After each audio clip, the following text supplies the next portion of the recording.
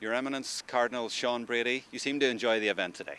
Well, it's always a joy to come to a GAA event because I spent many happy years in the GAA, and this event was no exception. It was a delight to be here to see so many men and women present from the clubs of Ulster, reflecting on what is in the past, their achievements, but also planning for the future. And I was particularly happy to find the emphasis on the club and on volunteers, because that, I think, is the heart of the association.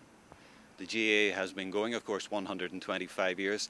In a lot of those years, we'll not say how many, but you have been a volunteer and involved in clubs a lot. Could you just tell us a little bit about that?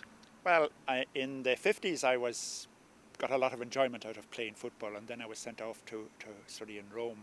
Then I came back in '67 to the St Patrick's College in Cavan, and for about 10-12 years there I was involved head over heels, I would say, in my own club, Larry United, but also at minor county board level as treasurer and various score, everything. I was even PRO for Cavan for a wee while, I think, but it was great.